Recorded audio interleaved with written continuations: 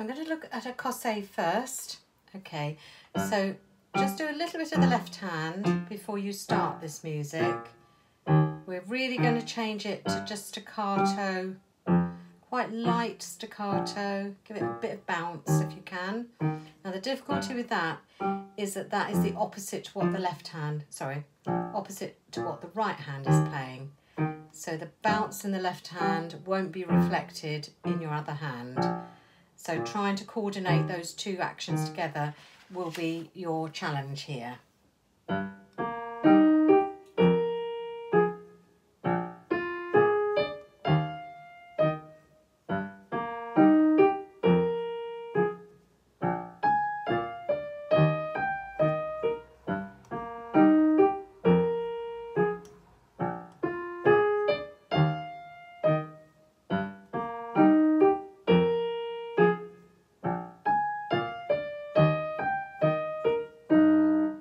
And so on. So I think it'd be a good idea just to start the left hand first, a few bars on one line, just so that gives you the sense of the beat to the music as well. But it's that lift, that little bounce, just a very light staccato, and then join the other hand in.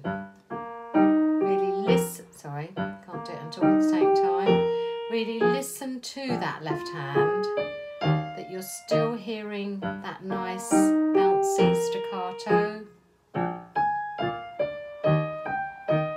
and so on, okay? In contrast, the last two lines are much heavier, but they're still very, very punctuated and separated.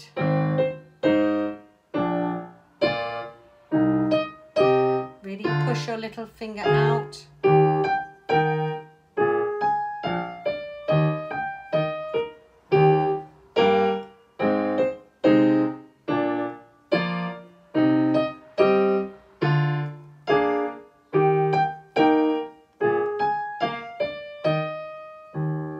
And make sure the last bar, you finish that E and E flat and don't hold it.